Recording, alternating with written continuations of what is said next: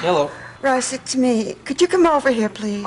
We've already been through it. It can't be worked out, so Russell, let's just... I have a visitor in my room. He'd like to talk to you, please. Russ, it's your father. Russ, there's so much to be explained. Now's the time.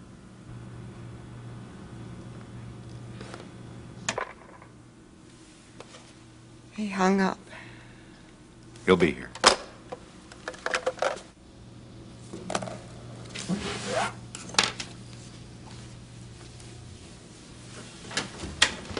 Hey! Mom! I got some sheet music to go over with Phil. What's the matter? Russ?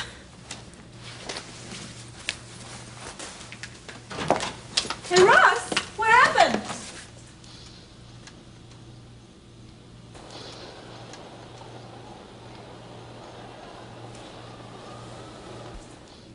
He'll be here any minute. I'm scared. Leave it to me.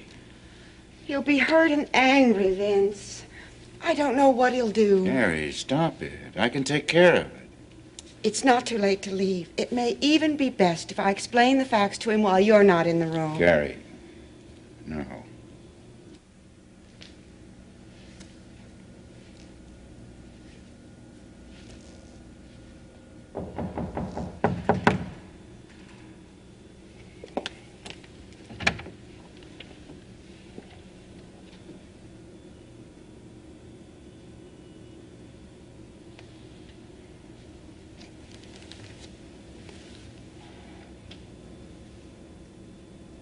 Hello, Russ.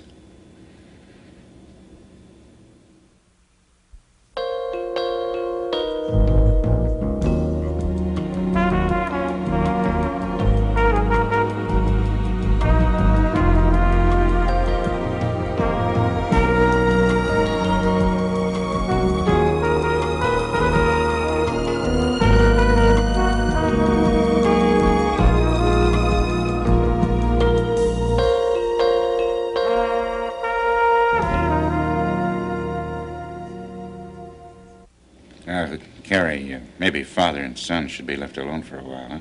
I will not leave. Mom.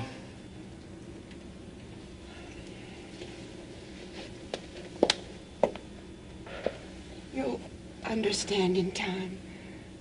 Russ?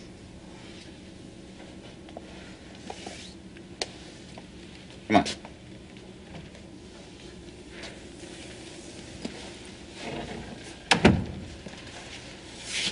You're going to learn a lot about me, your mother, and yourself in a very little while. But I think I know you well enough to know you'll understand. Want to sit down? I first met Carrie on Christmas Day. A skating rink near Wrigley Field. She was the most beautiful woman I'd ever seen.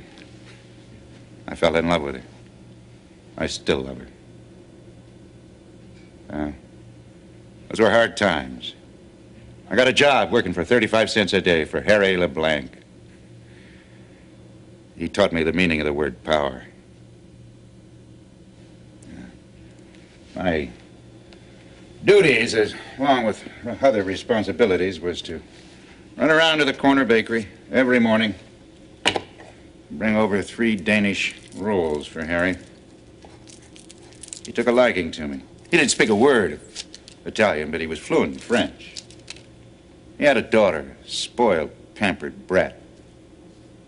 She fell for me.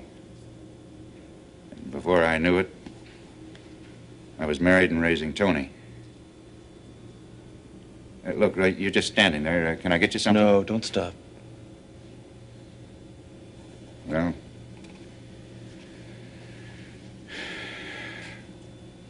I still saw Carrie. I still cared for her. I still do. Knowing all along that I could be killed if LeBlanc ever found out what I was doing behind his daughter's back. Carrie got pregnant. So I took care of her, and you ever since. I don't have to tell you I'd be a dead man if LeBlanc ever found out. Your mother's life would be in danger, too. You're just standing there as if this is a total surprise to you. Now, I can't buy that, Russ. I don't want to believe it's true. That your mother was being supported, you knew that. I don't want to believe that I'm related to you. And to Tony, too. You're his half-brother. Yeah. Yeah, thanks a lot, Vince. I figured that part out. You know, you don't see him, you don't talk to him anymore. He misses you. Yeah, well, I guess he's got enough men in his life already. Yeah. Well, anyway, I've been very proud of you. You know, when you came to see me about the job in Norfolk, you made me the happiest man on earth. I called up your mother just to find out whether or not she'd put you up to it. I wanted to help, Russ. I still do. You're the one that got hold of Mitch Dunbar, aren't you? You're the one that set up the trust fund. Yeah. Well, the offer still holds. Russ, I want to make restitution. Oh, restitution? Yeah. Yeah, Vince. You give me back the last 22 years I spent without a father. I want back all those times I got knocked around in my block because all the kids knew there wasn't anybody at home to watch out for me. Hey, come on. You were the toughest kid on the Yeah, well, that block. was survival. I want back every Christmas and every birthday that I spent alone. I want back every game I ever played without somebody sitting up in the stands. You had your mother. No, you had my mother and you still do. Hey, don't you question my love for her. I'm not questioning anything about you. From the time you first married into dirty money to your last welfare check to my mother. You weren't alone. You had your mother. I didn't have a father. There's not a kid on this earth that can live through that and not feel alone. All right. Now, none of us can change what's past. But let us use what time we've got left together. You've run out of time. And there isn't going to be any restitution because there are no second chances. Not with my dreams. Why don't you let Tony be your legacy? That fits perfectly. You're broke. You haven't got a chance. There's no hope of you finishing school and becoming a doctor without some help. Now, look, I can see your nobility. I'm very touched by it, all right? But now, can we move on to some practical thinking? What's the matter? Am I getting a little bit too close? Yeah, let's think practical. Let's be practical about this. Hi, Dad. Man, how you doing? It's good to see you. Good to have you back. Hey, you want to help me through med school, Dad? Is that what you expected? You wanted me to come in here and call you Dad? Well, forget it. Don't go throw any of those tears at me either. What, are you kidding me? Crying? Crying is not your privilege because it wasn't mine. I spent 22 years in a living hell with a son that was a total disappointment to me and a woman I loathed. You did it for no one but yourself. You wanted to seal your friendship with Harry LeBlanc and his money and my mother. You want it all, didn't you, Vince? Well, you can keep your restitution. Russ, you need a father. I need a son. I'm nothing to Tony but a bank account. Yeah. Well, you mean even less to me.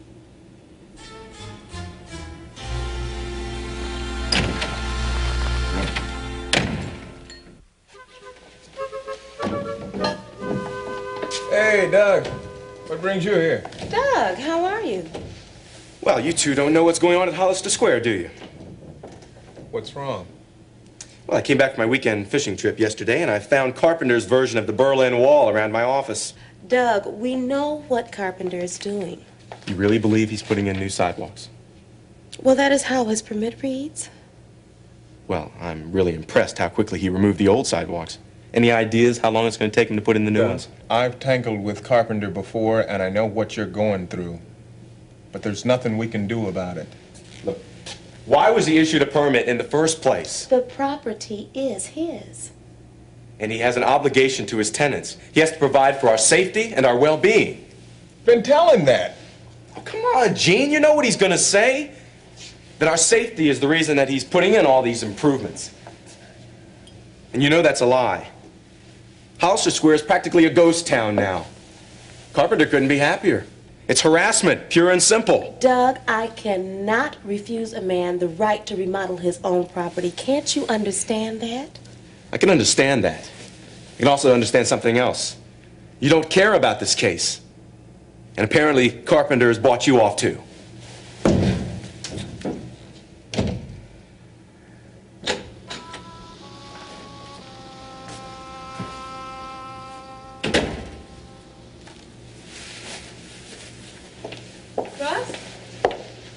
glad you're back. I was worried you left in such a hurry. I'm sorry. I'm late for my rehearsal with the band. Are you okay? Yeah, you go to your rehearsal with your band and we'll talk about it later. Well, where'd you go? See my mother. Yeah, maybe we better not talk about it. Well, how do I look? You look fine. What are you all dressed up for? Phil wanted to see if I could be dazzling in a refined sort of way. Who's Phil? Phil is the leader of the pack. Vroom, vroom. What's the matter? Are you sick? I met my father today. Right there in the hotel room with Mom. One big happy family. Russ, what are you talking about? Sad. My father wanted to see me. But you said he was dead. You told me he was dead. No, I said my mom told me he was dead. That's what I said. I knew she was lying. What? Nothing. Look, I really can't be late for this rehearsal with the band. You know, our first gig is coming up real soon and everything. Don't be mad at me, okay? But we'll talk about it when I get back, okay? There's donuts on the counter, there's milk in the fridge. Becky. My dad is Vince Cardello.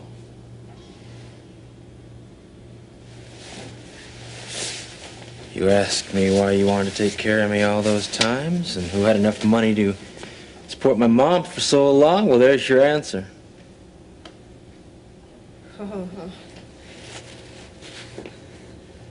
Russ, look, I really hate to leave you right now. Really, but look, if I lose this job with the band, we're both out of luck. We'll talk about it as soon as I get home, okay? Okay? I'll hurry home. I will run home. I promise. All right? Bye. Bye.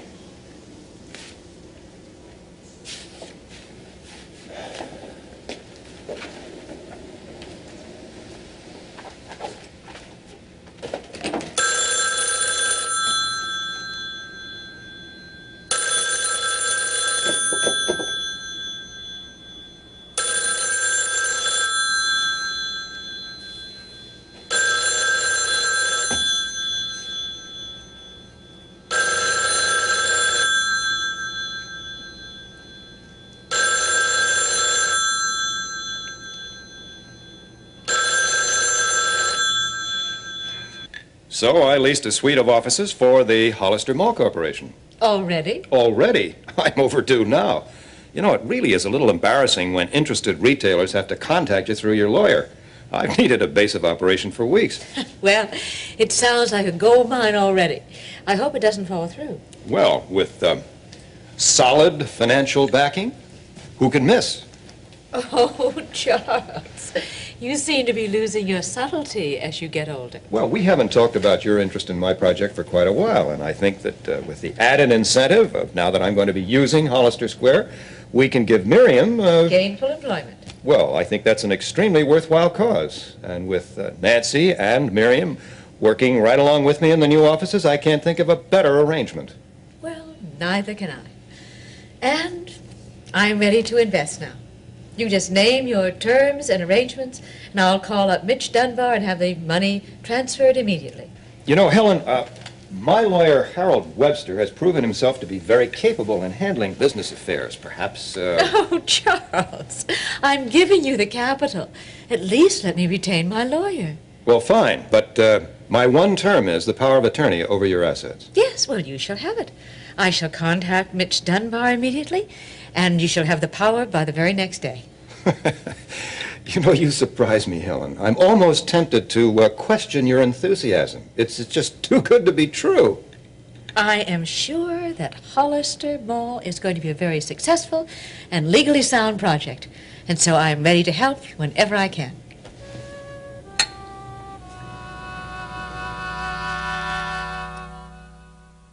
On three. 1, 2.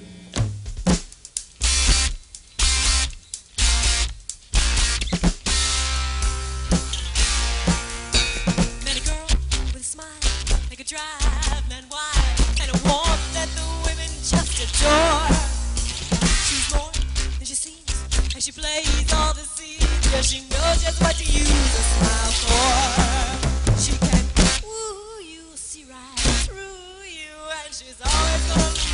Doesn't she look great on stage?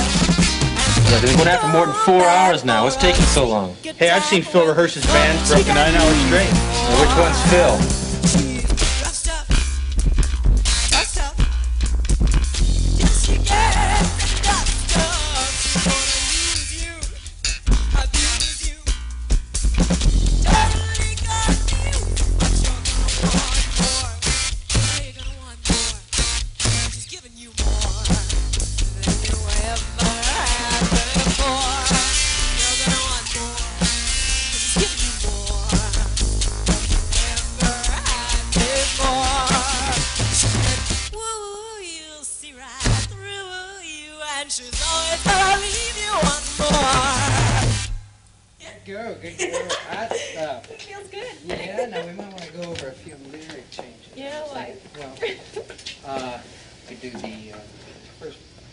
Hang on one sec, okay?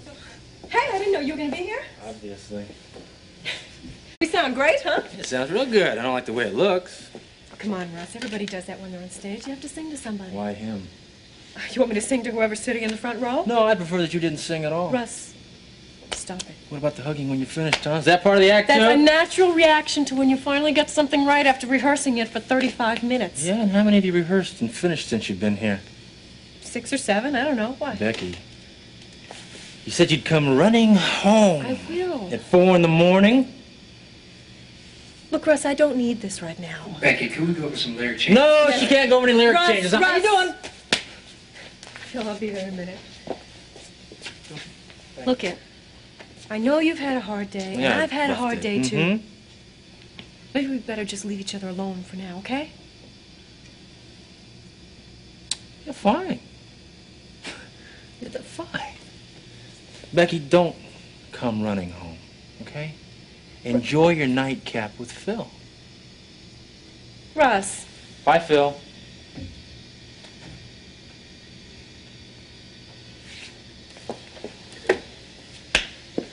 I'm sorry. Yeah. Is this Ada? You know I'm against this, Helen. In this case, I haven't come to ask for advice. That never stops me from giving it. Well, I believe in the Hollister Mall. The work Charles is doing has made him a new man. Well, trust in that man's absolutely amazing. Well, this time it's warranted. I'm not giving a handout. I'm making an investment. Why, Charles has interested retailers banging down the door. Well, so he tells you. Now, Mitch. Now, Helen, have you seen any of those interested parties? No. But Charles is moving into a new suite of offices. Well, this proves that he has a growing business that needs its own base of operations. And I'll bet that suite is nowhere near Hollister Square. Why do you say that? Have you seen the place lately? No, why should I? Charles hasn't started building yet. No, but he sure has started tearing down. Well, it's a shambles. Well, so Charles is a little overenthusiastic. What could that hurt? Well, you wouldn't say that if you were one of the people still trying to live there or do business there. My dear, most trustworthy lawyer and friend, are you going to draw up that power of attorney all right, or to... all right, I'll do it tonight. Dear lady. I only hope that someday you're not going to regret this.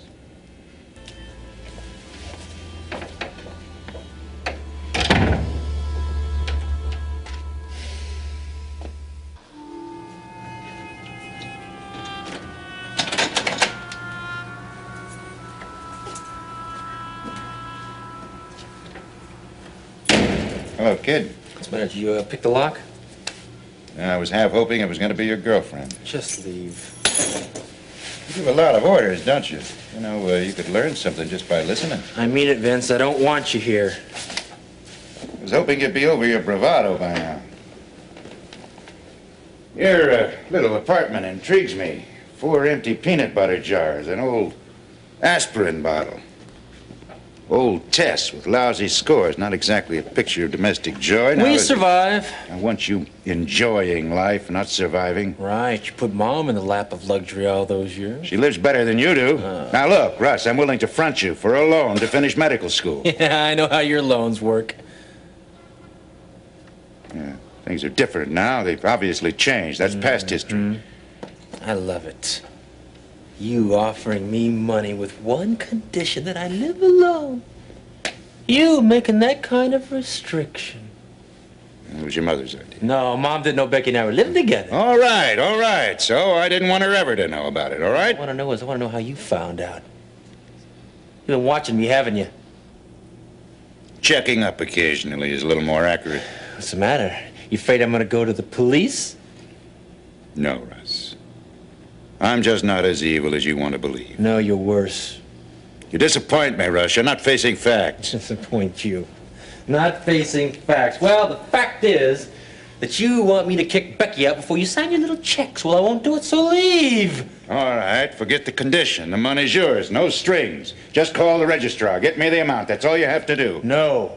Come on, Russ. Life is more than just a peanut butter sandwich. What do you know about life?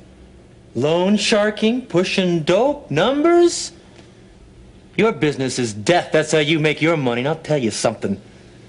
I'm not going to start a career off saving lives from money that was earned by sucking life out of people. Now get out of here.